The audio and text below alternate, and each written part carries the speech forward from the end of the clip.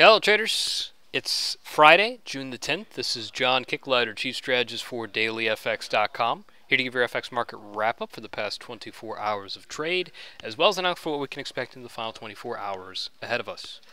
Well, the risk charge finally seemed to lose some of its traction. The S&P 500 ended the day on a down note. This is the first decline that it has seen in the past 4 trading days. I wouldn't call this a reversal, certainly, but at the same time, it is definitely good evidence that there is a lack of conviction fueling this move. It is tough to generate sentiment near record highs when the fundamental backdrop looks as uneven as it does. This is growth. This is a lack of yield or revenue or return. This is financial instability. All right, there are a number of issues that are very prominent and frequently reminded to us as individual investors or as broad institutions that are looking to extract value from the market. So looking for value is not something that is particularly easy to do when you have investments that are at these kind of levels. So it's not surprising at all that we are struggling for upside move. As I've said before, my expectations in terms of scenarios. There is absolutely the opportunity for it to continue to rise. The issue is that conviction would always be very thin behind that kind of scenario, with the exception of perhaps a sudden return of global growth. And if that's the case, then you're talking about a choppy continuation, right? Not a particularly appealing investment opportunity, perhaps some tactical opportunity, but it's going to have to be in something that isn't as a focal point and at these heights as the S&P 500. Alternatively, a reversal, a meaningful reversal towards risk aversion, may not be the highest probability given the circumstances, but the potential that it carries, the impact that it would have if it were to occur, would be far more profound. It would be more readily accessible in terms of momentum because the backing of the market is thin, volume is very thin, and as we've seen many times before, volatility is particularly primed to being shaken up. All right, and as it happens, I believe I have the chart somewhere here. Volume and volatility are inextricably linked. Somewhere around here.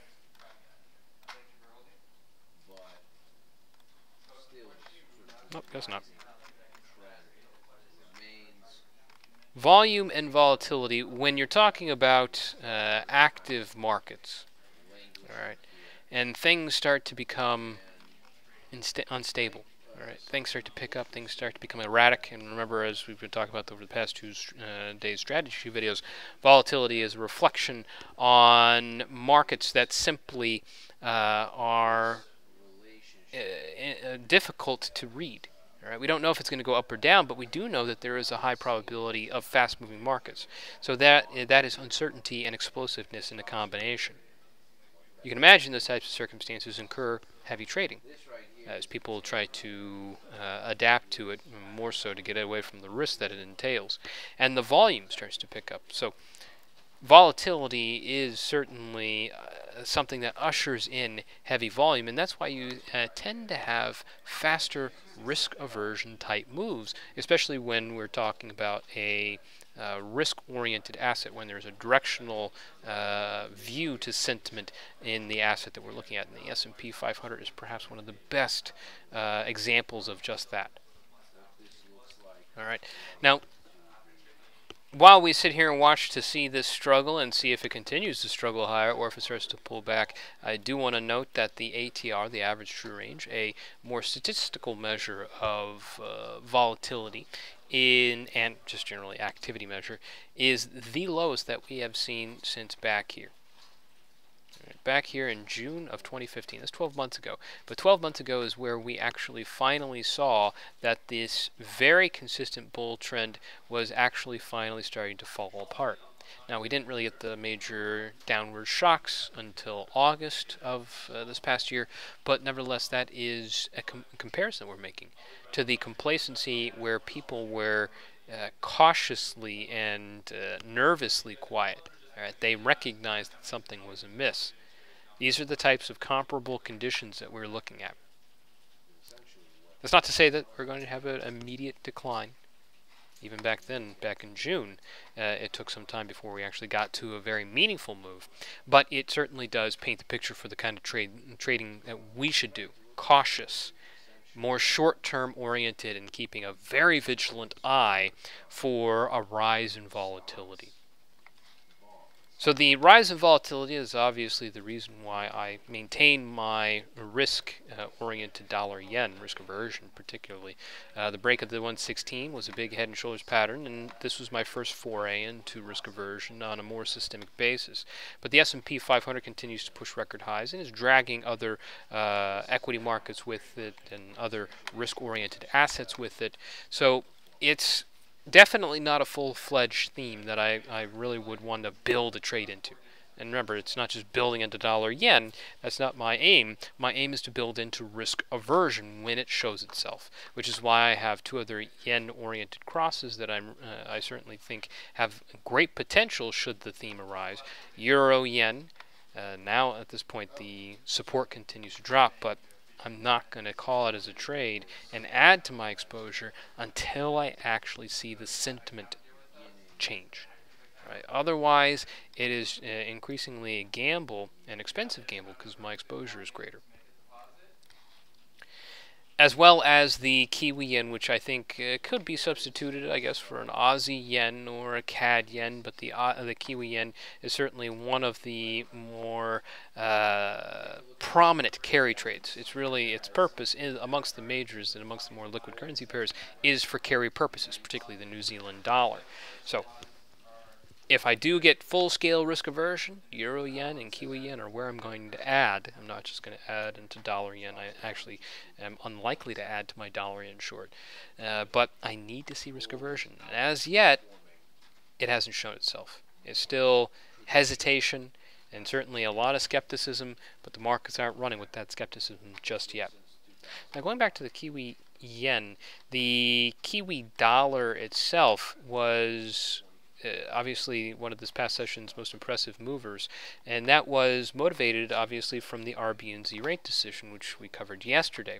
The RBNZ decided not to move rates, and that caught off guard enough traders, the 24% that expected a rate cut, and the subsequent testimony from Governor Wheeler and the statement that he made suggested that they were backing off of an imminent rate cut.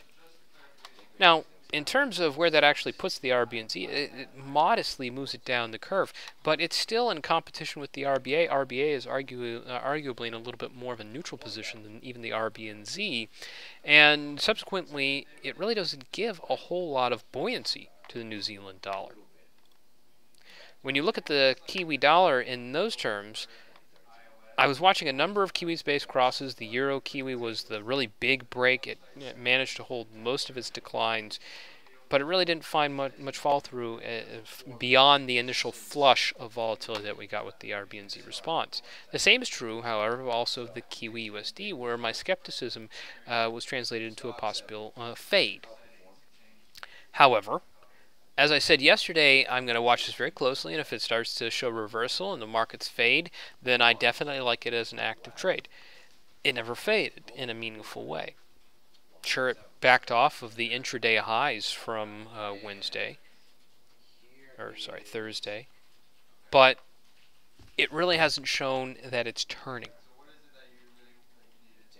Now, there's skepticism in the RBNZ's implications and the rebound that it gets from just losing some of its depreciated value on a rate cut basis, but it needs an active driver, all right? Whether that be speculative in nature or that be, let's say, risk aversion.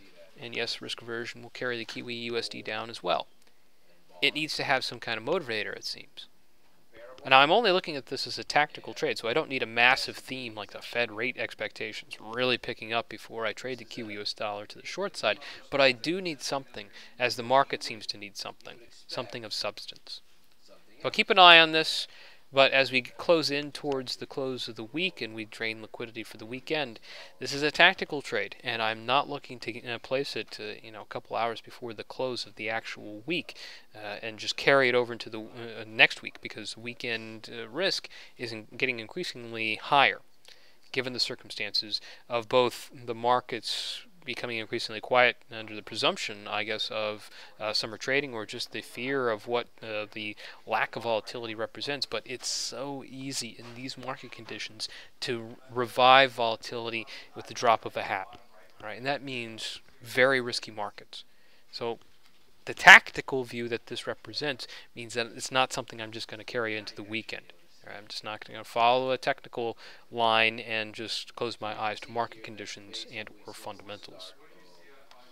Other Kiwi crosses, the Aussie Kiwi actually did push below 105. The Kiwi CAD marked a little bit of follow through, but none of these actually speak with the same kind of sentiment of follow through. Now, Aussie Kiwi did push lower, but this wasn't the backing of the New Zealand dollar. It actually was a bit of weakness for the Australian dollar. I still have my Aussie USD long, and I've trailed the stop actually up to break even plus 125 pips. That actually puts it right here at 0.74. So my trailed stop is actually quite close to where we are now. We'll see if this survives through the end of the week, but I'm happy to have it stopped out. I'm also happy to take advantage of any further momentum that it wants to put in. My whole intention for this was to be a short-term trade, and I will let that short-term trade play out as the market will let it. I'm not trying to project a multi-week trade with this particular currency pair. That's not my approach. I'm definitely keeping it close to the tactical when it comes to the Aussie yen, or Aussie dollar, sorry. Now, in terms of the scheduled event risk outside of the RBNZ and the potential that it generated in terms of some of the Kiwi dollar and other Kiwi crosses, we did have a range of event risks this past 24 hours that was quite interesting. Perhaps for the macro people like myself, the Bank of Korea rate decision was actually very interesting because of the surprise rate cut to record low. But it's more interesting because this is a reflection of a more dominant central bank's policies and the spillover effect it has, the BOJ in particular. They also noted China, Fed, and a number of other global conditions, but their big contention remains that the Bank of Japan is pursuing very aggressive monetary policy programs, and that means that they have to essentially adopt the same if they plan to keep up. An incredible accommodative policy producer himself, ECB President Draghi, was on the wires talking about his policy, and essentially it was more a call for political efforts, government to step up and take some of the slack because they are inherently reaching their limits. The ECB, the BOJ, and other extremely accommodative monetary policies, they are not rendering the same kind of impact that they have in the past, and that's the market recognizing that they have limited influence, and in turn, these central banks, either they have to take more dramatic steps, which makes for greater instability, or they have to get the government to balance out the load. The third option is that growth suddenly recovers. Right, but it would be very irresponsible to presume that just the economy is going to recover all by itself as magic. So some interesting stuff over this past 24 hours. Monetary policy is still a big theme here. In the final 24 hours of the trading week, we have a couple things that I think are worthy of our attention. Emerging markets with the Russian central bank rate decision. We want to see how they're doing. This is one of the largest economies in the world, and its GDP matters, just like Brazil. Brazil is an enormous concern, but it doesn't have day-to-day volatility impact. But remember, we need to look at the bigger picture beyond just the day-to-day. It's very important. In terms of scheduled event risk with heft in the short term, I would say watch the UK inflation forecast. This is the Bank of England's 12-month inflation forecast. It tells us whether they can consider monetary policy at all.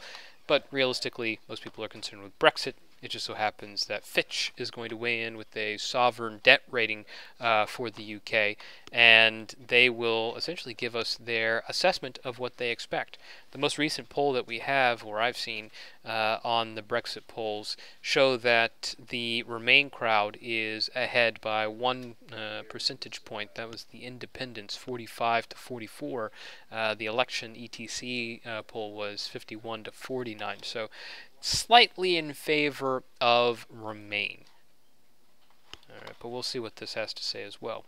The U.S. dollar is going to be watching the U.S. Consumer Sentiment Survey with expectations, and very importantly here, inflation expectations. All of this is going to be in context of what this pretty much final major piece of event risk before the FOMC rate decision on the coming Wednesday actually has to offer. This is the last chance from a meaningful data perspective to change interest rate expectations before the Fed just descends upon the market.